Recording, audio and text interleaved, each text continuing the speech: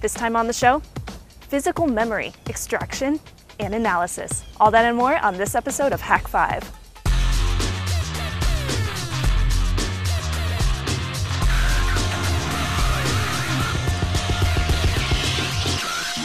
This episode of Hak5 is brought to you by GoDaddy, Squarespace, Gamefly, and viewers like you.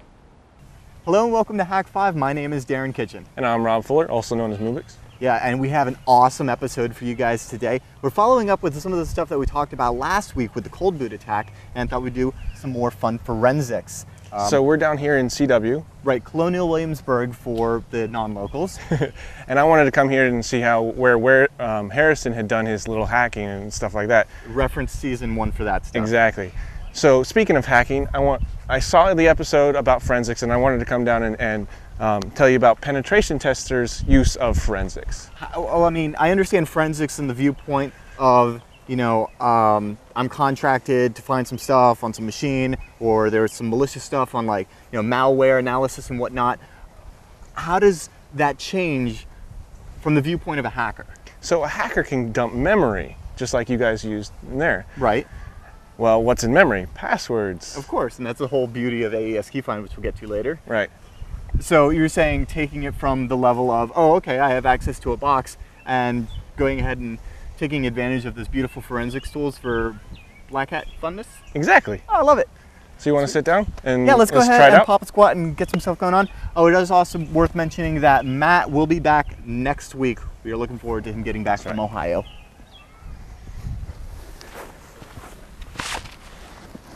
I wonder if there's any wireless networks around. Probably. With Squarespace, you can build beautiful looking blogs or websites in a fraction of the time it would take with a traditional content management system. Their intuitive drag and drop interface is as snappy and powerful as a desktop publishing app. But best of all, there's no software to install, no databases to configure, no patches to apply, and no code to fiddle with. Find out for yourself how simple and powerful it can be with a 2-week free trial at squarespace.com. And use promo code HAK5 to support the show and save 10% off the life of your service at squarespace.com. Rob, thanks so much for coming down. I think before we get too much into it, though, we should recap what we were talking about last week, for those that may have missed, not following along, that we were talking about the cold boot attack, and using my favorite thing in the world, a standard little inconspicuous, innocent little USB drive. Right. Do the same thing using PXE if you want to really set up a DHCP and TFTPD, right. Or you could do like flash a BIOS, like a core boot BIOS, and set up a specially crafted motherboard to go ahead and freeze RAM, take it out of a machine, image it, or just boot off of USB, image RAM. That's what we're going to be talking about, is acquiring physical memory so that we can do some really fun stuff with it. I do need to mention that for the people that were confused about compiling it, you do need to add into the C flags or the make files InfoSec protector. Okay. And if you're really lazy, I've gone ahead and just posted the bin on my blog, so you just DD it right over to your thumb drive. Nice. And you should be good to go. The bin compiled under... Right, which I cheated and just compiled it with GCC before 4.1, so I didn't have to use the InfoSec protector. But nice. I mean, point being, we're going to be talking about gathering physical memory and then fun stuff that we can do with it. And I thought it would be important to, other than the cold boot attack, talk about ways that you would acquire a physical memory dump from a computer. Now we know that Microsoft does it when there's like a crash. Right? It does a crash dump. But there are other ways to, and let's just talk about like your standard Windows XP box for our examples here, to get the physical memory for it. I like a tool called, I like DD on Linux, right? But for Windows, I like Win32DD. It's basically a port that allows you to do the nifty stuff that DD on Linux would allow you to do. Right. That is grabbing the stuff from your physical memory and popping it like into a bin file or whatever you want to call it. What about you? So I don't like Win32DD. I like Mantex MDD, which it's real simple. All you do is, there's absolutely zero options. You run with attack O and say, here's your output. That's about it. I mean, I don't have any problems with that program. It sounds cool. I just wanted to note that Win32DD is both open source, and it has two different methods of going about dumping the physical memory. You can it'll just copy what's in /device/physical memory on Windows, or use a kernel API. And what's important to note here is that on versions of Windows prior to Windows Server 2003 Service Pack 1, so or I'm sorry, on versions since then, so like your Vistas and your Windows 7s and stuff, right. Don't allow user mode access to physical memory. Right. And so what you have to kind of go, basically Win32DD is all kernel mode to do all this stuff. And I thought that brought up something that we never really talked about on the show here. And I figured that it'd be important to note that the difference between such. So like kernel mode is having like ring 0. Yeah, it's like bare metal access to the hardware. You can do whatever you want to it. That's what I'm talking about. That right there is kernel mode. But then if I wanted some muffins and I just stole a muffin, there you go. Or user mode, you got to ask for the muffins. You got to ask for permission. And you don't know what muffin you're gonna get, right? You get the one that the grantor decides to give you. So ring 3. In user mode, Windows 32, we're talking about you can't touch the bare metal. You have to go through APIs and stuff. So, and if you're interested in that kind of stuff about the hardware abstraction layer and I/O managers and a whole bunch of stuff, I'll have links in the show notes to some really nitty-gritty stuff. But suffice it to say, Windows memory dumping utilities made prior to Windows Server 2003 Service Pack 1 may not function correctly on versions since then. So, just something to look out for. Well, as long as you're an administrator or running the tool as an administrator, you sort of have access to ring 0. Right, and getting administrator access on Windows is like making cupcakes. So. Or con booting. Yeah, there you go. Well, it's funny that so we've been talking about con boot and we've been excited about this con boot stuff, but there was actually another just as simple method, not as easy to build the device, but another device type method for bypassing Windows logins. Anyway, that's kind of similar that I thought would be worth mentioning here because it also ties into dumping physical memory, and that is FireWire devices. By just the nature of the spec, a FireWire device has access to the physical memory. Right. So what that means is, for example, a FireWire iPod with Linux could be specially crafted with some cool software to plug into generic Windows box and access that physical memory. Right. Read from it and write to it. And then once you can do that, where I'm going with here. Right. It's the plug-in pwn. It's the bypass all sorts of Windows restrictions just because you can because it's FireWire. Yeah. And it's written in spec. And it's just as inconspicuous as a USB drive. So I mean, I don't mean to tease. It's probably a topic for a more in-depth discussion and some lab stuff later on. But it's something to note there. So let's go ahead and dump some physical memory, and then throw it through some of our toys and see what we can come up with. Definitely. And I wanted to say that if you do throw it through some toys, like we're going to, use them all. Just like I said with use all of your tools, because sometimes you get other results than we're going to show anyways. Yeah, Mubix the Boy Scout, all the tools. Yeah, definitely. But let's thank one of our awesome sponsors. Keep your personal information away from spammers, hackers, and your crazy ex-roommate. Private domain registration from GoDaddy.com protects your privacy by keeping your address, phone number, and more out of the public database. Check out revision3.com/GoDaddy for all of our GoDaddy codes and offers. So we've gone ahead and taken our physical memory dumps, and I've loaded them up here in my Linux side of my machine, and I've gone ahead and grabbed the one from my computer using Win32DD. I grabbed mine from MDD. Excellent. And we got them both over there. What's the first tool that we throw them through that you like? Volatility, of course. It's Python, so it's cross-platform. It runs on Windows, Linux. Potentially Mac? No, not really, if you consider it a platform. All right. So what you can do with volatility that I like is you can dump the running processes at the time. You can DLLs, connections, sockets, registry keys. I think it's really cool that we could when I did this on mine, and I can go ahead and actually see, hey, TrueCrypt.exe is one of the processes that is running, which clues me into, oh, hey, maybe I should start, and we'll talk about the other paths that we can take there. But further from that, you're explaining to me that we can actually take executables that are running and extract those. How does that work? What's the benefit there? Okay, so you can actually, so whenever you run a process, it gets loaded into memory. Like, so for example, on Windows XP, if I were to load up QBasic, if I wanted to get my 20 go to 10 on, QBasic.exe would be resident in memory. Correct, and you can, with volatility, just pull it right down. Where that helps out is with malware analysis. So bad guys like to pack and encrypt and put executables so that AV can't detect them. Right. Going across the wire, however.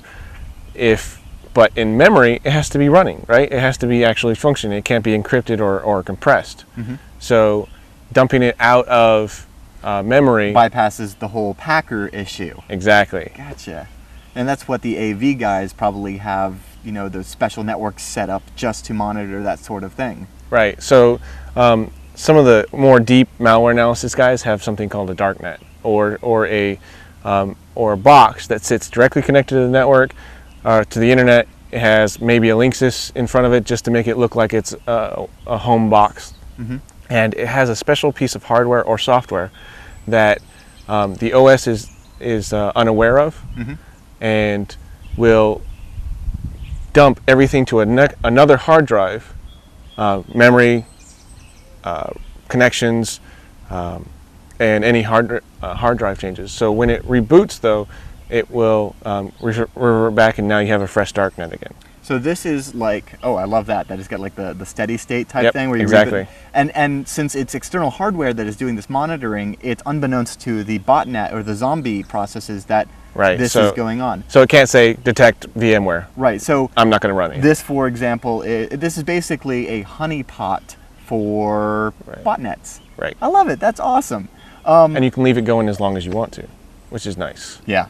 Now, going back to volatility, it's important to note that if you want to get playing with this, they do actually provide some example data. So you can go ahead and start using some of their images and some techniques there to, pull some stuff out and play with it and learn with it. And you were telling me that we can actually extend upon the program? Oh, definitely. So since it's written in Python, there have been tons of forensics guys that have done scripts for it. Mm-hmm. One of my favorites of all is dumping passwords. So you can dump the SAM file, because the SAM file is in memory. Mm-hmm. You dump the SAM file, and we're going to show you how to do that. Yes. Sure. Yeah. Awesome. And like we said, it's like Windows and passwords. It's cupcakes. So awesome stuff there. But so we've gone ahead, we've run it through this program, and we have an idea of what the processes are running, what connections. Now you say connections it's made. Now that's not to say like the cache that is stored from your Firefox or your Chrome internet cache. We're talking about the connections, like the SOCKS connections and stuff that are, you know what I'm saying? Because we mentioned that we can list running processes, but open network connections. When you're talking about that, you're talking about... Yeah, so when it shows connections, it's not just what it's connected right now. Mm-hmm. It's since it's the boot of the system. So if you go to a web page, that connection to that IP address stays in memory for a while. Nice. At least until reboot. So what I find is that when we go through here and we say, oh, TrueCrypt.exe is running, oh, we've got these cool IP addresses, oh, the clues start going off, and you start, oh, I really want to dig deep into this and see, what's really going on with this. And of course, dumping the SAM to get that password, because why not? Well, speaking of passwords, last week we talked about AES Key Finder, and I wanted to mention that with volatility, if you see something like TrueCrypt or some of the other encryption products out there running in memory, you might want to run this because they've got an AES key finder and a I can't remember off the top of my head what the other one is. The other encryption RSA key finder, right? So it's just /AES key find, and then you tell it where your memory dump is, and there we go. We actually start seeing keys coming out of here, which is awesome. Then if you have the hard drive as well, mm-hmm. You unencrypt it and you're good. Way to go. Because the memory can't be encrypted. And the other thing to say is that Right, so we start with the memory because that was what we could get, but then once you've got the password for the hard drive, all the other fun stuff that you can then throw through other tools, Foremost, and I think that's I think the hard drive stuff is a topic for another show, but let's touch on Foremost here because I mentioned it just briefly last week, and I think it's worth reiterating how cool this tool is. So basically, Foremost is a tool for forensics analysis, for recovering stuff from memory, files, and files based on the headers of files, the footers of files, and signatures within a file. So, oh hey, this certain structure looks like a JPEG. Let's just extract everything in between here and there and say it's a JPEG and put it in a folder, and that's what it does.